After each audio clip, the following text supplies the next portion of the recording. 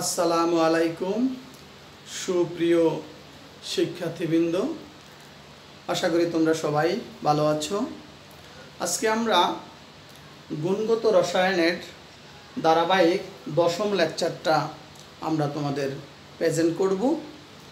আমরা যে টপিকস নিয়ে আলোচনা করছি, ধারাবাহিক টপিকস হচ্ছে পরমাণুর গঠন সম্পর্কে তরঙ্গ বলবিদ্যা, অর্থাৎ বোর মডেলের যে সকল সীমাবদ্ধতাগুলো ছিল, এই সীমাবদ্ধতাগুলো আমরা এই আধুনিক মতবাদ বা তরঙ্গ বলবিদ্যার মাধ্যমে তার সীমাবদ্ধতাগুলোর সমাধান দিচ্ছি।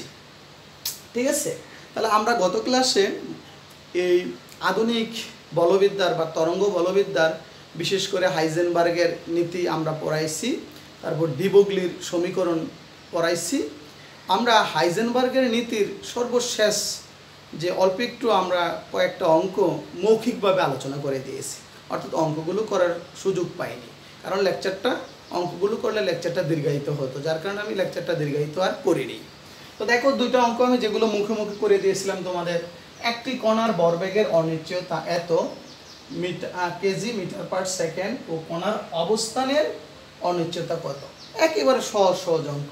তাহলে আমরা হাইজেনবার্গের অনিশ্চয়তা নীতি জানি আমরা কি, ডেল এক্স ডেল পি কত greater than or equal to S by twice পাই, অর্থাৎ এই সমীকরণটা আমরা জানি। এখানে এক্স হচ্ছে ইলেকট্রনের অবস্থানের অনিশ্চয়তা আর ডেল পি হচ্ছে ভরবেগের অনিশ্চয়তা, অর্থাৎ এই দুইটার গুণফল এস বাই টুয়েস পাই আর এর সমান বা বড় হবে। এটুকু আমরা প্রমাণ তোমাদের দেখাইছি, ঠিক না? তাহলে এখান থেকে দেখো আমার কি দেওয়া আছে, ডেল পির মান দেওয়া আছে, ঠিক আছে, অর্থাৎ ভরবেগের অনিশ্চয়তা, এইচ এর মান আমরা জানি প্লাঙ্কের কনস্ট্যান্ট, অর্থাৎ ডেল এক্স কত, অর্থাৎ বসালেই আমরা অঙ্কটা পেয়ে যাই। বসে আমরা ক্যালকুলেশন করব, তাহলে আমি কত পাইলাম, অর্থাৎ del x greater than or equal to কত পাইলাম, 4.52 10 ইনভার্স 25, অর্থাৎ এই তার মানটা এতটুকু বা এর থেকে কি হবে, বড় হবে। তাহলে একেবারে সহজ অঙ্ক, তোমরা এগুলো জাস্ট এমসিকিউর জন্য আসতে পারে, তেমন কোনো বড় অঙ্ক না। কেমন? দেখো আরেকটা অঙ্ক দেখো, কোন একটি কণার অবস্থান ও বেগের অনিশ্চয়তা 1.75 10 ইনভার্স 16 এবং যথাক্রমে এত এবং এত, অর্থাৎ কোন একটি কণার অবস্থান এবং ভরবেগের অনিশ্চয়তা এত এবং এত হলে কণাটির ভরবেগ কত। একেবারে সহজ। তাহলে আমরা সূত্র জানি কি, del x into del P greater than or equal to S by twice পাই। তো দেখো আমরা এখানে আছে কিন্তু কণার অবস্থানের অর্থাৎ ডেল এক্স এর মান, আর ব্যাগ মানে কি ডেল বি, আর ভরবেগ হচ্ছে, অর্থাৎ আমরা যে এই যে ডেল পি লিখি এটা হচ্ছে কি এম ডেল বি, অর্থাৎ ব্যাগ এবং ব্যাগের কি ভর এবং ব্যাগের গুণফল। তাহলে ব্যাগের অনিশ্চয়তা মানে ভরবেগের অনিশ্চয়তা, অর্থাৎ ডেল পি এর বাংলা কি হয়, এম ডেল বি। তো ডেল বির মান দেওয়া আছে আর এম এর মানটা আমরা বের করব। এই কারণে আমরা দেখো এই ডেল পি এর বাইরে কি লিখছি, M del B greater than or equal to S by twice পাই, অর্থাৎ এম সমান সমান এটা ওই পাশে চলে গেল, সবগুলোর মান বসালাম। বসে আমরা কি পাইলাম, M greater than or equal to 0.0573 KG, অর্থাৎ এই কণাটার ভর এতটুকু। একেবারে সহজ সহজ অঙ্ক, এগুলো বেশি ইম্পর্টেন্ট কোনো অঙ্ক না, জাস্ট এমসিকিউ টাইপের, অর্থাৎ যারা অনেক বেশি পড়াশোনা করে, বিশেষ করে প্রথম থেকে তোমার এগুলো হয়তো বা অ্যাডমিশন টেস্টে আসার সম্ভাবনা আছে ভবিষ্যতে। কেমন? এগুলো বোর্ড পরীক্ষায় আজও আমি তেমন আসতে দেখিনি। তারপর যারা ভালো আসছে তোমরা অবশ্যই এগুলো একটু খেয়াল রাখবে। বেশি জটিল তো আর না, জটিল হলে তুমি বাদ দিয়ে দিতে, জটিল তো আর না। কেমন? আচ্ছা, ওকে। তারপর আমরা যে টপিকসটা নিয়ে আলোচনা করব সেটা হচ্ছে, দেখো বোর মডেলের আরও একটা স্বীকার্য আজকে আমরা সমাধান করব। কেমন? আমরা একে একে বোর মডেলের যে স্বীকার্যের যে ব্যর্থতাগুলো ছিল আমরা ওগুলো কিন্তু আলোচনা করছি। বোর মডেলের একটা সীমাবদ্ধতা ছিল। কি সীমাবদ্ধতা বলো তো?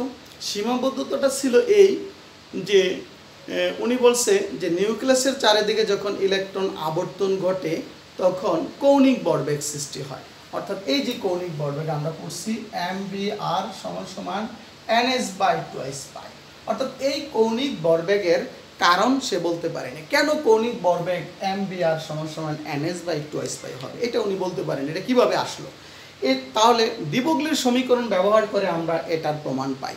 ঠিক আছে, কারণ উনি তো শুধু ইলেকট্রনকে কণা হিসাবে উল্লেখ করা হয়েছে। অর্থাৎ ইলেকট্রনকে যদি তরঙ্গ হিসাবে বিবেচনা করা হয়, কণা এবং তরঙ্গ যেটা দ্বৈত ধর্ম আমরা বলি, তখনই কেবল এই সমীকরণের প্রমাণ পাওয়া যায়।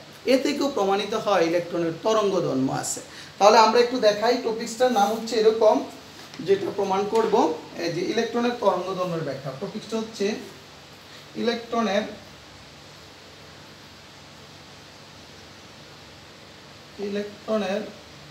তরঙ্গ ধর্ম ব্যাখ্যা ও ইলেকট্রনের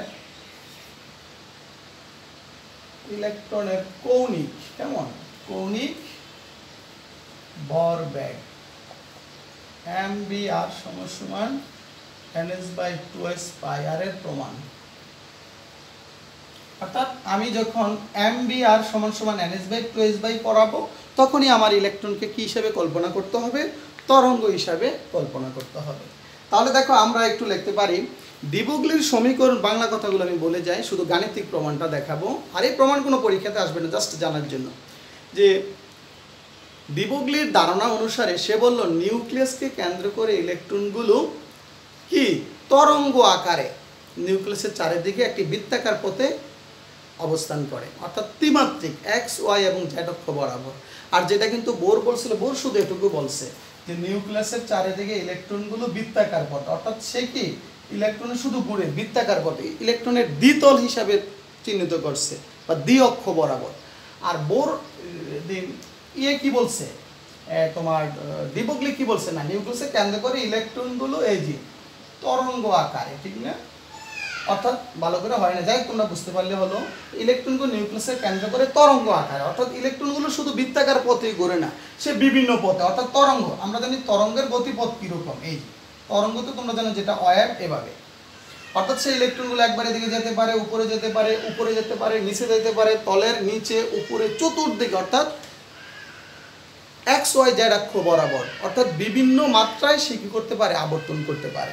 এটা কিন্তু বোর কিন্তু বলে নাই, বোর শুধু বলছে ইলেকট্রন নিউক্লিয়াসকে কেন্দ্র করে শুধু দ্বিমাত্রিক তলই আবর্তন করে, শুধু তলে আবর্তন করে, কিন্তু উপরে নিচে বিভিন্ন, অর্থাৎ ইলেকট্রন এই জায়গায় থাকতে পারে, এই জায়গায় থাকতে পারে, এই জায়গায় থাকতে পারে, এই জায়গায় বিভিন্ন, অর্থাৎ বৃত্তটাকে কেন্দ্র করে সে ঘুরবে।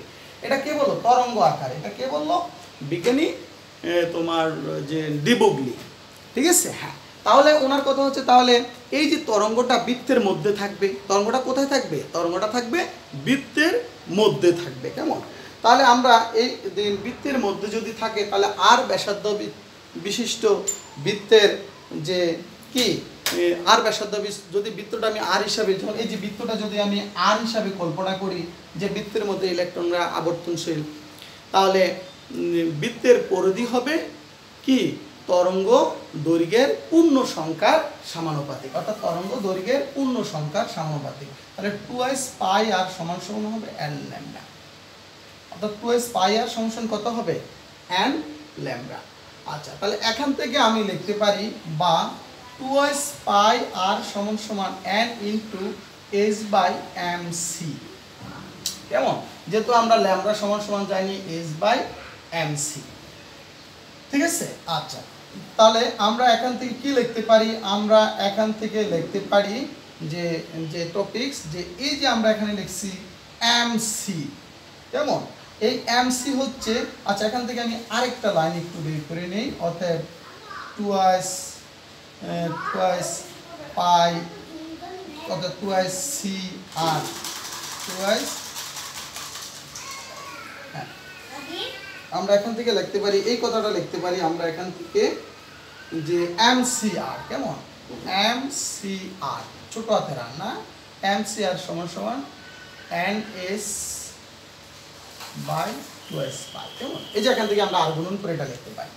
তাহলে এখান থেকে এই যে mcr, এটা হচ্ছে ইলেকট্রনের কি কৌণিক ভরবেগ। আমি একটু লিখে দেই যে এখানে mcr হচ্ছে ইলেকট্রনের কৌণিক ভরবেগ। m হচ্ছে ইলেকট্রনের ভর, c হচ্ছে আলোর বেগ বা ফোটনের বেগ, আর r হচ্ছে কক্ষপথের ব্যাসার্ধ, কৌণিক, এইটা, কেমন। আবার আমরা জানি এই ইলেকট্রন তো অনেক ক্ষুদ্রাতি ক্ষুদ্র, এই ইলেকট্রনের ব্যাগ প্রায় আলোর ব্যাগের সমান হয়, বুঝছো? ইলেকট্রনের ব্যাগ আলোর ব্যাগের সমান হয়, তাহলে সি সমান সমান কি ধরতে পারি? আমরা জানি ইলেকট্রনের ব্যাগ, তাহলে সি হচ্ছে আলোর ব্যাগ, ইলেকট্রনের ব্যাগ যদি বি এর সমান হয় তাহলে আমরা এত হয়, ঠিক না? যখন ইলেকট্রনের ব্যাগ প্রায় কত আলোর ব্যাগের কাছাকাছি, তাহলে সি সমান সমান বি হয়, তাহলে সমীকরণ আমরা লিখতে পারি কি এম বি আর সমান সমান এনএস বাই 2s পাই, প্রমাণিত। কেমন? প্রমাণিত। তাহলে কি হলো? অর্থাৎ ইলেকট্রনের কৌণিক ভরবেগ নিউক্লিয়াসের চারিদিকে যখন ইলেকট্রন তরঙ্গ আকারে, ঠিক আছে, আবর্তনশীল হবে, তখন তার কৌণিক ভরবেগ হবে এম বি আর সমান সমান এনএস বাই 2s পাই। এইটাই কিন্তু বোর মডেল সরাসরি দেখাইছে, বুঝতে পারছো? বোর মডেলের সরাসরি এই প্রমাণটা উনি বলছে যে কৌণিক ভরবেগ এত হবে, কিন্তু এর কারণ ব্যাখ্যা দিতে পারেনি। আমরা তরঙ্গ বলবিদ্যার সাহায্যে বা আধুনিক মতবাদের সাহায্যে, বিশেষ করে আধুনিক মতবাদ বলতে আমরা ডি ব্রগলির সমীকরণটাকে মিন করি সবচেয়ে বেশি, যে আমরা ইলেকট্রনের কৌণিক ভরবেগের মান ব্যাখ্যা দিতে পারলাম। যেটা কে ব্যাখ্যা দিতে পারে নাই? যেটা কিন্তু বিজ্ঞানী বোর ব্যাখ্যা দিতে পারে নাই। তাহলে আমাদের এই সমীকরণ প্রতিপাদনের তেমন কোনো দরকার নেই, আমাদের ইন্টারমিডিয়েট লেভেলে এগুলো পরীক্ষাতে কখনো আসে না। জানলাম যে বোর মডেলের যে ব্যর্থতাগুলো, এই ব্যর্থতাগুলো প্রমাণ, উনি যে যে ব্যর্থতাগুলো তার মডেল থেকে পাওয়া গেছে, এগুলো আবার কি বিভিন্ন বিজ্ঞানীরা এগুলোর কি তাদের প্রমাণ দেখাইছে যে ওনার মডেলে এই এই ত্রুটি আছে, এই ত্রুটিগুলো তারা আবার প্রমাণ করে দেখাইছে। আমাদের এগুলো দরকার না, আমরা শুধু বলবো বোর মডেলের সীমাবদ্ধতাগুলো ধারাবাহিক পড়লে হবে। তারপর ডি ব্রগলির সমীকরণটা প্রমাণ করব বলছিলাম, ইলেকট্রনের দ্বৈত ধর্ম ব্যাখ্যার জন্য অল্প একটুর জন্য পড়তে হবে। কেমন? হাইজেনবার্গের নীতিটা শুধু পড়বো, আর যদি পারি অঙ্কগুলো একটু দেখবো। আচ্ছা, তারপর আরেকটা অঙ্ক আমরা করব, সেটা হচ্ছে হ্যাঁ, একটি ইলেকট্রন তৃতীয় কক্ষপথে, তৃতীয় বোর কক্ষে একটি পূর্ণ আবর্তনকালে, একটি পূর্ণ আবর্তনকালে কয়টি পূর্ণ তরঙ্গ সৃষ্টি করে? দেখো, অঙ্কটা জাস্ট এমসিকিউতে আসবে, আমরা এটা 1 সেকেন্ডও লাগবে না আমার কি এটার উত্তর বের করতে, আসবে এমসিকিউতে, কিন্তু আমি প্রমাণ দেখাবো। একটি ইলেকট্রন, সংক্ষেপে লিখছি, একটি ইলেকট্রন তৃতীয় বোর কক্ষে একটি পূর্ণ আবর্তনকালে সে কয়টি পূর্ণ তরঙ্গ সৃষ্টি করে? আমরা একটি পূর্ণ তরঙ্গ সম্বন্ধে আর কি আমরা একটু জানি। আমরা জানি যে ওয়েভ বা তরঙ্গ, বা আমরা যে নদীর যে ঢেউ, ঠিক না, অর্থাৎ বাতাসের যে তরঙ্গ, কিভাবে তরঙ্গের গতিপথ আমরা জানি এভাবে, ঠিক না? অর্থাৎ একটা তরঙ্গ কিভাবে চলে আমরা এটা জানি, ঠিক না? অর্থাৎ এই যে শুরু এবং এই শেষ, এটা হচ্ছে একটা পূর্ণ তরঙ্গ। এই যে দূরত্বটা, এটাকে আমরা বলি ল্যামডা, ঠিক আছে? এটাকে আমরা কি দ্বারা প্রকাশ করি? ল্যামডা, অর্থাৎ একটা পূর্ণ তরঙ্গ। তাহলে আমরা দেখবো, যেহেতু ইলেকট্রন বৃত্তাকার পথে ঘুরে, তাহলে একটা বৃত্তের ভিতরে কয়টা এমন তরঙ্গ দৈর্ঘ্য আছে? একবার ঘুরলে তার টোটাল পরিধি, এই পরিধির মধ্যে কয়টা ল্যামডা আছে, এটা আমরা বাই করব, ঠিক না? এখানে কয়টা ল্যামডা আছে এটা আমরা বাই করব।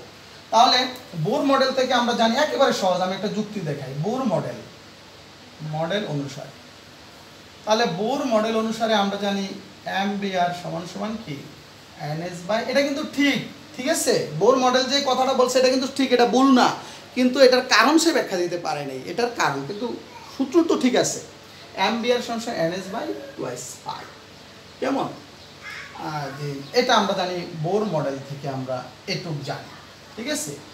বোর মডেল থেকে আবার আমরা জানি, একটু আগে আমরা দেখলাম যে ডি ব্রগলির সমীকরণ থেকে আবার আমরা জানি, একটি পূর্ণ আবর্তন করতে গেলে, একটা ইলেকট্রন যখন পূর্ণ আবর্তন করে, এটা আমরা জানি 2s পাই আর সমান সমান কত n ল্যামডা। একটু আগে আমরা সমীকরণ থেকে দেখলাম, অর্থাৎ বৃত্তের পরিধি হবে তার তরঙ্গ দৈর্ঘ্যের পূর্ণ সংখ্যার গুণিতক, ঠিক আছে? এটা আমরা একটু আগে দেখছি, 2s পাই আর সমান সমান ns ল্যামডা, মানে তার পূর্ণ সংখ্যার তরঙ্গ দৈর্ঘ্যের গুণিতক, এটুক হবে। কেমন? তাহলে এখান থেকে আমরা লিখতে পারি 2s পাই আর সমান সমান n ইনটু s পাই কত nb, যেটা আমরা ডি ব্রগলির সমীকরণ থেকে আমরা জানি কত ল্যামডা সমান সমান s বাই কত nb, ডি ব্রগলির সমীকরণ থেকে আমরা জানি। তাহলে এটুক যদি আমরা প্রমাণ করতে পারি যে তাহলে আমরা এখান থেকে কি নিয়ে আসলাম যে টপিকসটা যে দাঁড়াও আমরা একটা জিনিস মনে একটু ভুল করেছি, সেটা হচ্ছে আমাদের এর দিকে যাওয়ার দরকার নেই, কেমন? তাহলে ডি ব্রগলির সমীকরণ থেকে আমরা বোর মডেল থেকে কি পাই, এম বি আর সমান এনএস বাই 2s পাই, কেমন?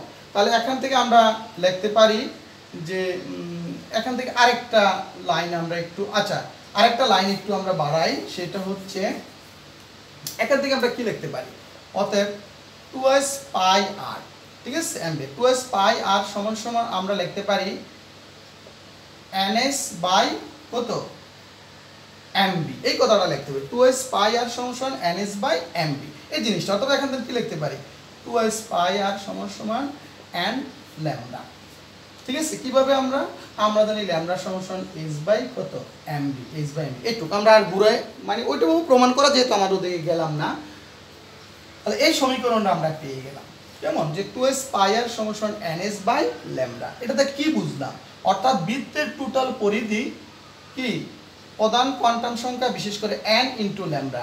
n হচ্ছে কি বৃত্তের এই যে কক্ষপথের সংখ্যা, ঠিক না, এই যে বৃত্তাকার কক্ষপথের সংখ্যা, এটা যে নিউক্লিয়াস হয় n এর মান 1 হলে প্রথম শক্তি স্তর, n এর মান 2 হলে তৃতীয় শক্তি স্তর ইত্যাদি। দেখো তাহলে আমাকে বলছে একটি ইলেকট্রন তৃতীয় কক্ষপথে, তা তৃতীয় কক্ষপথে এখানে n এর মান কত, এখানে এটা একটা যুক্তি জাস্ট, তৃতীয় কক্ষপথে n এর মান কত 3, n এর মান 3, তাহলে আমরা লিখতে পারি 2s পাই আর সমান 3 ল্যামডা। অর্থাৎ তাহলে তৃতীয় কক্ষপথের টোটাল পরিধিটা কত হবে 3 ল্যামডা। অর্থাৎ কয়টা তরঙ্গদৈর্ঘ্য হবে, 3টা তরঙ্গদৈর্ঘ্য হবে। দেখো বিষয়টা আমি আরো ভালো করে দেখাই, তাহলে আমাদের অঙ্ক কিন্তু হয়ে গেছে। তাহলে তৃতীয় কক্ষপথে কয়টা পূর্ণ তরঙ্গ হবে, কয়টা, 3টা পূর্ণ তরঙ্গ। এখন তোমাকে আসবে এমসিকিউ, তাহলে সূত্র কিন্তু আমরা পেয়ে গেলাম, সূত্র হচ্ছে মেইন 2s পাই আর সমান n ল্যামডা। যদি বলে চতুর্থ কক্ষপথে, তো চতুর্থ কক্ষপথে n এর মান 4, অর্থাৎ 4টা তরঙ্গদৈর্ঘ্য হবে। তার টোটাল পরিধি আমি বলছি একবার আবর্তনকালে, দেখো যদি ইলেকট্রনটা একবার আবর্তন করে 2s পাই আর দূরত্ব অতিক্রম করবে, তাহলে এই দূরত্বে কয়টা ল্যামডা হবে, 4টা ল্যামডা হবে। তৃতীয় অর্থাৎ যে যততম কক্ষপথে থাকবে ততটা পূর্ণ তরঙ্গ সৃষ্টি করবে, তাহলে অতটা পূর্ণ তরঙ্গ হবে। যেমন আমরা যদি তৃতীয় কক্ষপথের কথা বলেছি, কেমন, এই দেখো ধরো এটা হচ্ছে তৃতীয় কক্ষপথ, একটা বৃত্ত, এটা তৃতীয় কক্ষপথ, কেমন, এই তাহলে এখানে কয়টা ল্যামডা থাকবে, 3টা। এই দেখো আমি একটু কোনরকম দেখাচ্ছি, এই যে না এটা ভালো করে হয় নাই, অনেক সময় করতে গেলে একটু সমস্যা হয়ে যায়, এটা বৃত্তাকার পথে এগুলো দেখাইতে, কেমন,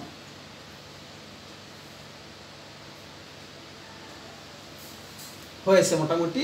তাহলে দেখো কয়টা পূর্ণ তরঙ্গ, যে একটা, ঠিক আছে, তারপর এই একটা পূর্ণ তরঙ্গ আর এই একটা পূর্ণ তরঙ্গ, তাহলে কয়টা পূর্ণ তরঙ্গ সৃষ্টি হবে, সে 3টা পূর্ণ তরঙ্গ সৃষ্টি হবে। একইভাবে যদি চতুর্থ কক্ষপথে থাকে কয়টা এরকম পথ হবে, তার তরঙ্গ দৈর্ঘ্য হবে 4টা তরঙ্গ দৈর্ঘ্য হবে। আশা করি তোমরা বুঝতে পারছো, জাস্ট এটা এমসিকিউ আকারে আসবে, বুঝতে পারছো, এটা কোনো জটিল কোনো বড় অঙ্ক আকারে আসবে না, আসলে আমরা পারবো, প্রমাণটা না শিখলে হবে, জাস্ট এমসিকিউ আকারে আমরা পড়বো, কেমন, যে কোনো কক্ষপথে থাকা গেলে একটা ইলেকট্রন টোটাল একটা আবর্তন করলে তার কত দ্রুত অতিক্রম করে 2s পাই আর, তো 2s পাই আর সমান n ল্যামডা। শুধু n এর মান বসিয়ে দিলেই আমরা কয়টা ল্যামডা হবে আমরা পেয়ে যাব। তাহলে এরপর আশা করি তোমরা বুঝতে পারছো, এরপর আমরা যে টপিকসটা নিয়ে সর্বশেষ তরঙ্গ বলবিদ্যার যে সমীকরণ, আমরা শ্রোডিঙ্গারের ইকুয়েশনটা আমরা আলোচনা করব। দেখো আজকাল লেকচারের পরে এর পরের লেকচারগুলো অনেক মজার লেকচার, তোমরা একেবারে কোনো ব্রেনই খাটাতে হবে না বেশি, একটা অনেক ভালো লাগবে, কেমন। আমরা যে টপিকসগুলো এই দুইটা লেকচারে আলোচনা করলাম, এগুলো জাস্ট ইন্টারমিডিয়েটে এরকমভাবে নাই, কেমন, জাস্ট আমরা বোর মডেলের সীমাবদ্ধতাগুলো ধরিয়ে দিলাম, কিসের সাহায্যে, আধুনিক মতবাদের সাহায্যে বা তরঙ্গ বলবিদ্যার সাহায্যে। যে আমরা দেখলাম সে বোর মডেলে যে ভুলগুলো আছে, এই ভুলগুলো আমরা ধরিয়ে দিলাম, ঠিক না। আচ্ছা, তাহলে এখন আমরা আলোচনা করব শ্রোডিঙ্গার ইকুয়েশন, কেমন, সর্বশেষ যে টপিকসটা, এটা শ্রোডিঙ্গার ইকুয়েশন আমরা আলোচনা করব। তাহলে দেখো আমরা শ্রোডিঙ্গারের যে সমীকরণটা আমরা একটু লিখে নিয়েছি, যে শ্রোডিঙ্গারের তরঙ্গ সমীকরণ। আচ্ছা, আমরা সর্বশেষ একটু কথা না বললেই নয়, দেখো আমরা যে বর্তমান মডেল দেখি যে আমরা এটুক জানি একটা পরমাণুর কেন্দ্রে নিউক্লিয়াস আছে, তার কক্ষপথ আছে, কক্ষপথগুলোকে অরবিট বলা হয়। এই কক্ষপথগুলো আবার প্রধান শক্তিস্তরগুলো আবার উপস্তর আছে। আমরা জানি দ্বিতীয় কক্ষপথ 2s 2s 2p আছে, তারপর তৃতীয় কক্ষপথের 3d 3s 3p 3d আছে। এই উপস্তরগুলোকে আরও উপস্তর আছে, বুঝতে পারছো? এই যে যাই হোক, ইলেকট্রনগুলো একটা নিউক্লিয়াসের চারপাশে কিভাবে অবস্থান করে, ত্রিমাত্রিক অবস্থায় অবস্থান করে, নিউক্লিয়াসকে কেন্দ্র করে কিভাবে ঘুরে, এটা কিন্তু একজন বিজ্ঞানীর অবদান না, অর্থাৎ বিভিন্ন বিজ্ঞানীর অবদান এই পরমাণুর আধুনিক গঠন সম্পর্কে।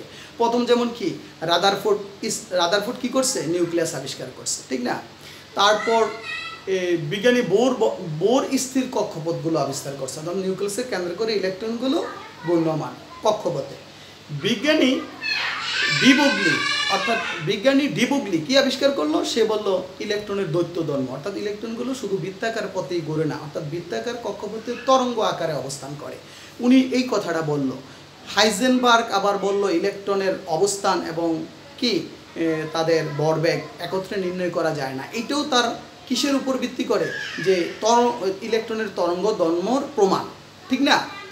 তারপর 1924 সালে দিল বিজ্ঞানী ডিবগলি তার সমীকরণ। কোন সমীকরণটা? আমরা জানি ল্যামডা সমান সমান HmV। এটা দ্বারা সে প্রমাণ করলো যে এই সমীকরণ সম্পর্কটা কি, তরঙ্গধর্ম এবং কণা ধর্মের মধ্যে সম্পর্ক।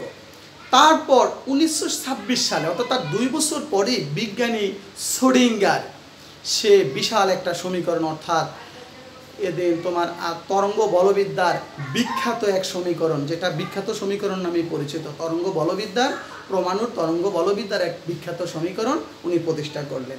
এই সমীকরণের মাধ্যমে সে দেখাইল যে ইলেকট্রনের একেবারে সঠিক অবস্থান, কোন জায়গায় ইলেকট্রনটা আছে, আমরা এই সমীকরণ সমাধান করে কতগুলো মান পাই, এই মান দ্বারা সঠিকভাবে ব্যাখ্যা করা যায়। ইলেকট্রনের কক্ষপথ সম্পর্কে ধারণা পাওয়া যায়, ইলেকট্রনের উপস্তর সম্পর্কে ধারণা পাওয়া যায়, ইলেকট্রনের উপস্তরে অর্থাৎ কক্ষপথের আকার আকৃতি এবং ইলেকট্রনের বিন্যাস ইত্যাদি ধারণা পাওয়া যায় তার এই সমীকরণের তার এই ডিফারেন্সিয়াল একটা সমীকরণ, এই সমীকরণটা সমাধান করে যে মান পাওয়া যায়, এই মানগুলো বিশ্লেষণ করে। বুঝতে পারছো ব্যাপারগুলো? অর্থাৎ বোর শুধু বলছে নিউক্লিয়াসকে কেন্দ্র করে বৃত্তাকার কক্ষপথে ইলেকট্রন আবর্তনশীল, অর্থাৎ কোন জায়গায় যে ইলেকট্রনটা থাকবে সেটুকু বলতে পারেনি, শুধু বলছে বৃত্তাকার কক্ষপথে ইলেকট্রন। তারপর যখন ডিবগলি প্রমাণ করলো যে ইলেকট্রন তরঙ্গ, এর থেকে ভিত্তি করে বিজ্ঞানী শ্রোডিঙ্গার তার বিখ্যাত সমীকরণ, অর্থাৎ বিশেষ করে ডিবগলির সমীকরণটাকে আরও পরিবর্তিত করে, অর্থাৎ আরও পরিমার্জন করে সে তার এই একটা বিখ্যাত সমীকরণ, তরঙ্গ বলবিদ্যার একটা সমীকরণ প্রতিষ্ঠা করলেন। যেমন বোর মডেল শুধু কি বলতে পারে, ইলেকট্রনের জাস্ট একটা বৃত্তাকার কক্ষপথ। যেমন আমি বলি, আমি এখন ধরো কোথায় আছি, নারায়ণগঞ্জ আছি। ধরো একটা লোক চিটাগাং থেকে এসে বা চট্টগ্রাম থেকে এসে আমি সে বললো ইউনুস স্যার কোথায় আছে, নারায়ণগঞ্জ আছে। শুধু সে এটুকুই বলে দিতে পারলো, কে? বোর মডেল শুধু বলছে ইউনুস স্যার কোথায় আছে, নারায়ণগঞ্জ আছে। কিন্তু বিজ্ঞানী শ্রোডিঙ্গার ইকুয়েশন দ্বারা প্রমাণ করলো বা আধুনিক বলবিদ্যার মাধ্যমে প্রমাণ করলো তরঙ্গ সমীকরণ আকারে যে আমি কোথায় আছি, নারায়ণগঞ্জের কোন ফতুল্লার থানায়, হ্যাঁ থানার কোন জায়গায়, এটা হচ্ছে মাছদাইর কোন জায়গায়, উমক জায়গায়, একেবারে তার সঠিক অবস্থানটা। যেমন আমি কোন জায়গায় আছি, মাছদাইরের আমি ফরিদ স্যারের বাড়িতে আছি, ঠিক আছে? একেবারে ফরিদ স্যারের বাড়ির কোন জায়গায়, কোন রুমে, কোন ফ্ল্যাটে আছে, এটুক পর্যন্ত কে? বিজ্ঞানী শ্রোডিঙ্গার তার তরঙ্গ সমীকরণে সে দেখিয়ে দিয়েছে। বুঝতে পারছো? তাহলে আমরা কি স্যার ওইটা দেখাবো না? আমাদের সিলেবাসের সীমাবদ্ধতার কারণে আমরা আর এই তরঙ্গ সমীকরণটার কি সমীকরণে আমরা যাব না, ঠিক আছে?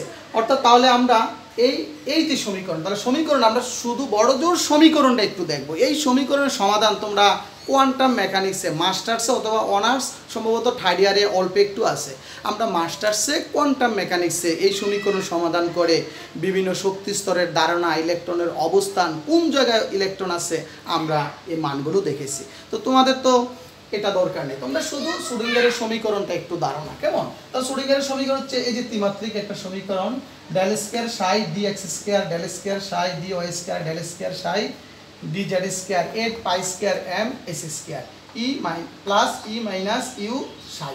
এখানে কি দ্বারা কি, এটা একটা দ্বিতীয় ডিফারেনশিয়াল ইকুয়েশন। আমি যদি এই সমীকরণ প্রতিষ্ঠা করতে চাই তোমরা কিছু বুঝবা না।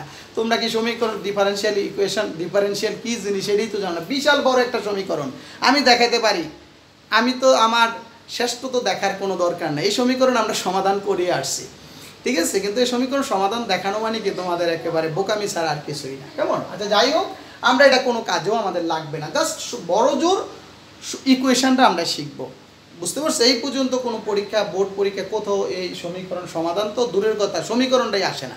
তারপরে আমরা বড় জোর সমীকরণটা একটু পড়বো। তাহলে এটি একটি দ্বিতীয় ডিফারেনশিয়াল ইকুয়েশন বা সমীকরণ। এখানে m ইলেকট্রনের ভর, e ইলেকট্রনের মোট শক্তি, u হচ্ছে ইলেকট্রনের স্থিতি শক্তি, কেমন? আর h হচ্ছে প্লাঙ্কের ধ্রুবক আমরা জানি, আর y হচ্ছে x y z অক্ষে ত্রিমাত্রিক জ্যামিতির তিনটি পরস্পর সমকোণে অবস্থিত অক্ষ, কেমন? এই হচ্ছে এই সমীকরণটা, কেমন? এই সমীকরণ। তাহলে এই সমীকরণ সম্বন্ধে যতটুকু আমাদের দরকার এটুকু আমি তোমাদের আলোচনা করবো, কেমন? ধরো এই সমীকরণটা যখন সমাধান করবো, বিশাল বড় তোমার 40 মিনিট লাগবে এই সমীকরণটা সমাধান দেখাইতে। এই সমীকরণের সমাধান দেখাইতে পরে 40 মিনিট লাগবে, আমাদের দরকার নেই, কেমন? আচ্ছা, তাহলে এই সমীকরণ থেকে আমরা সমাধান করলে প্রথমে কি পাই? ই এর কতগুলো মান পাই, ই এর কতগুলো অর্থবহ মান পাবো, কেমন? এই সমীকরণটাকে ডিফারেনশিয়াল করলে বা অন্তরীকরণ করলে এই মানগুলো পরমাণুর বিভিন্ন কক্ষপথ নির্দেশ করে, কেমন? যেমন এটা যে নিউক্লিয়াস হয়, এই কক্ষপথগুলো নির্দেশ করে। এদেরকে বলা হয় কি? অরবিট। তোমরা 19-এ পড়েছো অরবিট বা প্রধান শক্তি স্তর, অরবিট। তাহলে এই সমীকরণ থেকে অরবিটের ধারণা পাওয়া যায়, কেমন? আমরা জানি অরবিটগুলো বা প্রধান শক্তি স্তরগুলো আবার কতগুলো উপস্তর থাকে, এই উপস্তরগুলো এই সমীকরণ থেকে পাওয়া যায় সমাধান করলে। এবার এই যে আমরা যখন ই এর কতগুলো মান পাবো, এই ই এর মানগুলোকে আইগেন মান বলা হয়। ই এর মানগুলোকে কি মান বলা হয়? আইগেন বা কোনো বইয়ে লেখছে আইজেন, একই কথা, অসুবিধা নাই। আইগেন বা আইজেন মান পাওয়া যায়। তো তোমার সর্বোচ্চ একটু মনে রাখো আইজেন মান কি। অর্থাৎ আইজেন মান হচ্ছে শ্রোডিঙ্গার সমীকরণ থেকে সমাকলন করলে বা ডিফারেনশিয়াল করলে আমরা ই এর যে মান পাই, এই মানগুলোকে আইগেন মান বলা হয়। তো আইগেন মান দ্বারা কি করা হয়? আইগেন মান দ্বারা ইলেকট্রনের শক্তি স্তরগুলোকে, প্রধান শক্তি স্তর বা অরবিটগুলোকে প্রকাশ করে। এখন যখন এই সমীকরণটা আমি সমাধান করব, ই এর প্রত্যেকটা অর্থবহ মানের সাথে এই যে সাই, এটাকে কিন্তু ইংলিশে লেখে তোমার পিএসআই, কেমন? পিএসআই। এটা মূলত আমরা বাংলায় এটা সাই বলি। এখন তুমি তো বলবো স্যারে বললো সাই, এটা দিয়ে লেখছি পিএসআই, অর্থাৎ এইটাই, এই পিএসআই এর উচ্চারণই হচ্ছে সাই। আচ্ছা যাই হোক, সাই, কেমন? তাহলে ই এর প্রত্যেকটা অর্থবহ মানের সাথে সাইয়ের কতগুলো মান পাওয়া যায়। সাই কি? সাই হচ্ছে তরঙ্গ ফাংশন, অর্থাৎ আইজেন ফাংশন। সাইকে বলা হয় কি? Eigen function. এখানে সাই হচ্ছে আইজেন ফাংশন। অর্থাৎ আমি যদি এই সমীকরণ সমাধান করে যখন ই পাবো, এর অর্থবহ মানের সাথে সাইয়ের কিছু মান পাবো। এই সাইয়ের মান দ্বারা কি? তরঙ্গের বিস্তৃতি প্রকাশ করে। এর কোনো ভৌত তাৎপর্য নাই, শুধু তরঙ্গের বিস্তৃতি প্রকাশ করে। অর্থাৎ সে ধরো আমরা জানি বোর মডেল অনুসারে ইলেকট্রনগুলো শুধু বৃত্তাকার কক্ষপথে আবর্তনশীল, আর ডিবগলি বলছে যে ইলেকট্রনগুলো ত্রিমাত্রিক অবস্থানে থাকে। আর কে? বিজ্ঞানী শ্রোডিঙ্গার বলল বৃত্তাকার কক্ষপথে কোন জায়গায় অবস্থান করে, সে এক্স ওয়াই জেড অক্ষ বরাবর, ঠিক না? একটা পরমাণুকে যদি 3টা অক্ষ আমরা প্রকাশ করি, কেমন? 3টা অক্ষে প্রকাশ করি, এই 3টা অক্ষের কোন জায়গায়, বৃত্তাকার পথে কোন জায়গায় ইলেকট্রনটা আছে তার অবস্থান নির্ণয় করা যায়। তাহলে সাই হচ্ছে তরঙ্গ ফাংশন। এই সাইয়ের কোনো ভৌত তাৎপর্য নাই, কি নাই? ভৌত তাৎপর্য। যেমন আমরা আমাদের যখন মাস্টার্সে পড়ছি, অনেক ইম্পর্টেন্ট, সাইয়ের ভৌত তাৎপর্য ব্যাখ্যা করো। এই ফুল সমীকরণ আমরা সমাধান করে সাইয়ের প্রায় আমাদের 8 নম্বরে প্রশ্নটা, 10 নম্বরে প্রশ্নটা আসতো। বিশাল বড় সমীকরণ সমাকলন করে আমরা সাইয়ের ভৌত তাৎপর্য লিখেছি। আচ্ছা, তার সাইয়ের কোনো ভৌত তাৎপর্য নাই, এটা শুধু তরঙ্গের বিস্তৃতি প্রকাশ করে। কিন্তু এই সাইকে যখন স্কয়ার করা হয় তখন তার একটা অর্থবহ মান প্রকাশ করে। এই সাই স্কয়ার তরঙ্গের সাথে সমানুপাতিক, তরঙ্গের তীব্রতার সমানুপাতিক। তা সাই হচ্ছে তরঙ্গের তীব্রতার সমানুপাতিক। তো তরঙ্গ মূলত হচ্ছে ইলেকট্রনের যে গতিশীল, যখন ইলেকট্রনটা গতিশীল হয় তখনই তো তরঙ্গ সৃষ্টি হয়। তাহলে এই সাই স্কয়ারের মান, সাই স্কয়ার হচ্ছে তরঙ্গের সমানুপাতিক, অর্থাৎ সাই স্কয়ারের মান দ্বারা আমরা ইলেকট্রনের অবস্থান অর্থাৎ ইলেকট্রনের ঘনত্ব নির্দেশ করি। অর্থাৎ যেই জায়গায় সাইয়ের মান দ্বারা ইলেকট্রনের অবস্থান, অর্থাৎ ইলেকট্রনের অবস্থান বলতে অর্থাৎ ইলেকট্রনটা যে জায়গায় পাওয়ার সর্বাধিক সম্ভাবনা অঞ্চলটা, ওইটাকে আমরা বলি অরবিটাল। ওই অঞ্চলটাকে আমরা কি বলি? অরবিটাল। তাহলে আমরা সাইয়ের মান দ্বারা কি ইলেকট্রনের সুনির্দিষ্ট অবস্থান অর্থাৎ ইলেকট্রনের ঘনত্বটা নির্দেশ করে, যেই জায়গায় ইলেকট্রনের ঘনত্ব বেশি ওইটাই হচ্ছে অরবিটাল। তাহলে আমরা জানি নিউক্লিয়াসের ত্রিমাত্রিক অঞ্চলে ইলেকট্রন শুধু কক্ষপথে থাকে না, ইলেকট্রন শুধু কক্ষপথে থাকে না। কিভাবে থাকে ইলেকট্রন? ধরো 3s এ তার তৃতীয় কক্ষপথে ইলেকট্রনটা আছে, n এর মান কত? 3। তাহলে সে তৃতীয় কক্ষপথে থাকতে পারে, বৃত্তাকার কক্ষপথে। তার উপস্তর 3s এ থাকতে পারে, 3p তে থাকতে পারে, 3d তে থাকতে পারে। আবার সে কি থাকতে পারে? 3p এর আবার কতগুলো উপস্তর আছে, 3px, 3py, 3pz, এই উপস্তরে থাকতে পারে। আবার ইলেকট্রনগুলো কোথায় থাকতে পারে? 3d উপস্তরে, অর্থাৎ d এর আবার 5টা উপস্তর আছে, তোমরা জানো কি? 3dxy, 3dyz, 3dx² 3dzx, তোমরা এগুলো 9-10 এ পড়ছো, 3dx² y², 3dz²। অর্থাৎ এই উপস্তরও থাকতে পারে। তাহলে এগুলোর নাম কি? এই যে উপস্তরের আবার উপস্তর, এদেরকে বলা হয় অরবিটাল। তাহলে আমরা কি জানি? একেবারে ইলেকট্রনটার সঠিক অবস্থান আমরা জানতে পারি কি? এই শ্রোডিঙ্গার সমীকরণ দ্বারা। বুঝতে পারছো? সাই স্কয়ারের মান দ্বারা। সাই দ্বারা কোনো কিছু নির্দেশ করা হয় না, অর্থাৎ তার ভৌত তাৎপর্য নাই, সাই স্কয়ার দ্বারা। যেমন কিরকম? যেমন এক জায়গায় সাইয়ের মান হচ্ছে ধরো কত, আমি বলতে পারি সাইয়ের মান ধরো কত, 7। এই 7 দ্বারা কিছু প্রকাশ করে না, অর্থাৎ 7 দ্বারা প্রকাশ করে যে ইলেকট্রনের বিস্তৃতি, কোন জায়গায় ইলেকট্রনটা থাকতে পারে, মানে সঠিক কোনো অবস্থান না। কিন্তু যখন তাকে স্কেয়ার করে দিব তো কত হয়ে যাবে? 49 হয়ে যাবে। তখন ইলেকট্রনটা থাকার সম্ভাবনা কত? 49%। বুঝতে পারছো? এই যে পার্সেন্টেজটা, যেই জায়গায় ইলেকট্রন থাকার সম্ভাবনা, ওই অঞ্চলটাই হচ্ছে অরবিটাল। তো সাধারণত আমরা অরবিটাল বলি, এটা আমরা ইনশাআল্লাহ ধারাবাহিক লেকচারে পড়াবো। অরবিটাল হচ্ছে নিউক্লিয়াসের যে ত্রিমাত্রিক অঞ্চলে ইলেকট্রন থাকার সম্ভাবনা 90 থেকে 95%, ওই জায়গাটাই হচ্ছে, অর্থাৎ সাইয়ের যে 90 থেকে 95% যে মানটা সাই স্কয়ারের, ওই অঞ্চলটাই হচ্ছে অরবিটাল। তাহলে আমরা দেখো অল্প কথা জানতে পারলাম শ্রোডিঙ্গার সমীকরণের সাহায্যে, ইলেকট্রনের শক্তি স্তরের ধারণা পারলাম, ইলেকট্রনের ত্রিমাত্রিক অবস্থান, ঠিক না? এক্স ওয়াই জেড অক্ষ বরাবর কোন জায়গায় ইলেকট্রনটা আছে এবং শক্তি স্তরের আকার সম্পর্কে ধারণা পাওয়া যায়।